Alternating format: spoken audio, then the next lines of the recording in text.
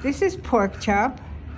Porkchop has been here a few weeks. When she came in, she was bitten. She had some bites and scratches on her. She was picked up as a stray, so we don't know for sure what happened, but it looks like other dogs had given her a rough time. She's very, very friendly with people. She loves all humans. As you can see, she's very gentle. Gail is rubbing her and she's just loving it. She will tell you, though, when you show her another dog that she'd rather not be near them, because I guess they weren't nice to her. I'm told she was okay near little dogs, so maybe she lived with a cat, but she definitely has to go to a home with no other animals to be on the safe side. I don't know how old she is. We're thinking around 4, maybe 3 or 4. And she probably weighs more than it looks like because she's solid, so I won't even guess.